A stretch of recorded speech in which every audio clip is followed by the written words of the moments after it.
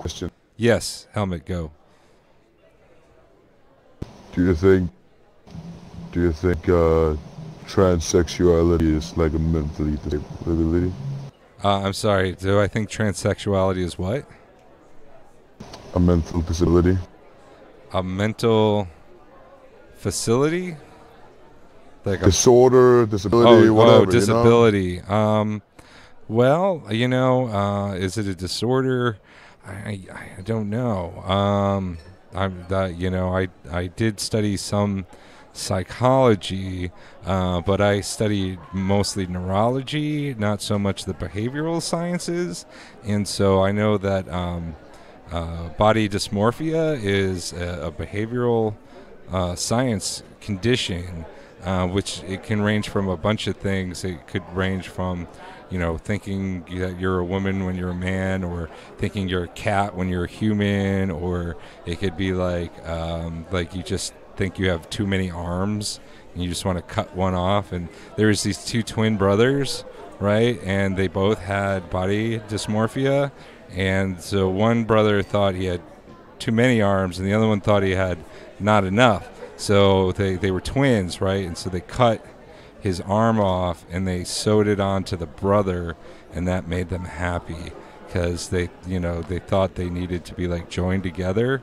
And you can look them up. This is real. Like it was a big controversy because the doctors wouldn't do it, and so they went to like these like crazy tattoo guys, and they were like, yeah, we'll do that. That's like just some body mods, That's like some wicked cool body mods. Let's do that.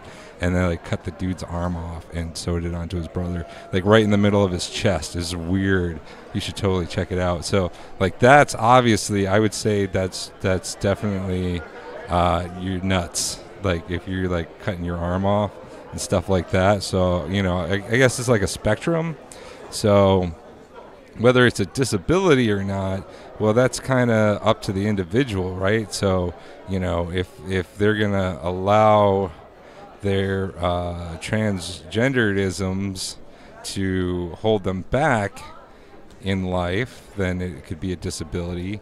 Or if they live in a society in which it's viewed negatively, and that the people think that they can't do their job because they're not the same gender as the one they were born as, then that could be a disability too.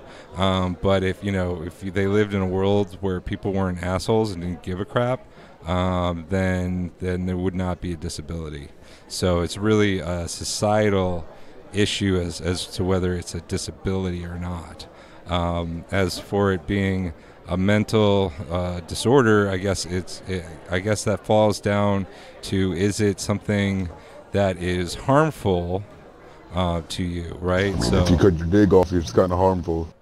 Well, I mean, not all transgenders cut their dicks off. Some keep them. Yeah, So I mean, and if do they really need it? That's the question. Because if they're going to live their life as a woman, then is not having a penis going to cause them harm, right? It's just not something they're going to use or want or need. Then I guess it would be okay. I mean, right? Because that's not very drastic, right? I mean, it might seem drastic to people who like their penis. I like my penis. I would never cut it off. I wouldn't even want to get a vasectomy. Like that's just like too much for me. Oh, vasectomy. Yeah. So Ricky D, he likes the vasectomies. He's got 3 of them. I have another question. Yes, Helmet. Are traps gay?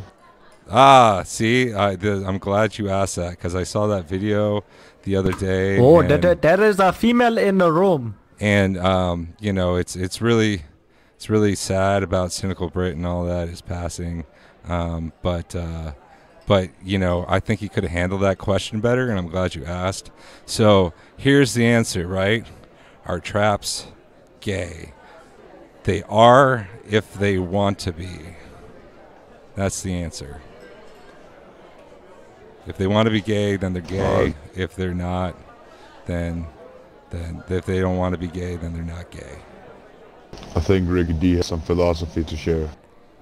Yeah, so we've gone over the whole the whole gender. What's going on? Well, we were talking about philosophy, and we kind of got side railed into Philosophy and stuff, man. and into gender swapping. Ricky D is going to come up and tell us about his vasectomies, all 3 of them that he got, because it didn't take the first 2 times. Ooh, I got 4. I'm gonna mute my mic and stream. Okay, thank you.